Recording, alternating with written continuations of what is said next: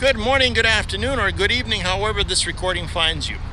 My name is Chris Pascu, and this is my devotional recording identifying the anger in Jonah 4, as depicted in Jonah 4. Now, Jonah prayed to the Lord and said, "O Lord, is not this what I said when I was yet in my country? That is why I made haste to flee to the city of Tarshish, for I knew that you are a gracious God and a merciful God, slow to anger and abounding in steadfast love and relenting from disaster." Obviously, Jonah was angry at the time. Was there a reason for his anger? Well, even our Lord replied, "Is it right for you to be angry?" So let's think about it.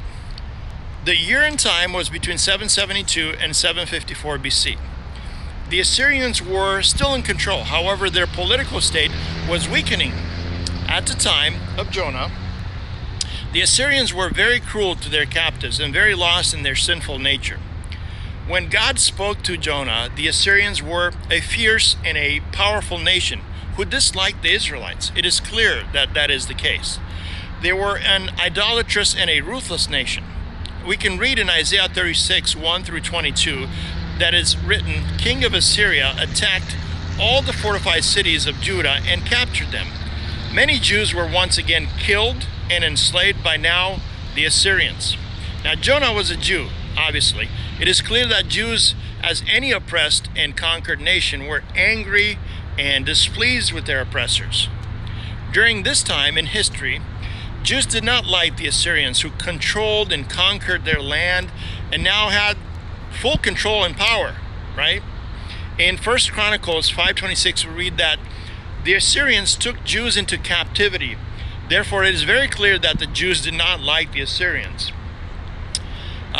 or their conquest. It is clear that Jonah, being a Jew, did not want to go to the city of Nineveh for this reason. The reason is simple. The Assyrians lived there. Why would he want to save them? Jonah wanted the city of Nineveh destroyed, not saved. Although God had different intentions. He wanted to show his mercy upon the city. God did not ask Jonah, but commanded him to do so. Even though Jonah ran away, he eventually realized that life is better if he listens to the instructions that God gave him. He eventually did as God asked. However, Jonah was not happy and remained unhappy. In Jonah 4:1, we read, and it's described, that he is very wrong and an angry man, although he continued talking to God and God talking to him. Because of his bitter heart, God allowed Jonah to remain uncomfortable until he learned a lesson outside of the city of Nineveh. Jonah is an unfinished story. However, the lessons are clear. God saves and loves everyone. Repent and listen to God when he speaks. Be humble and not proudful.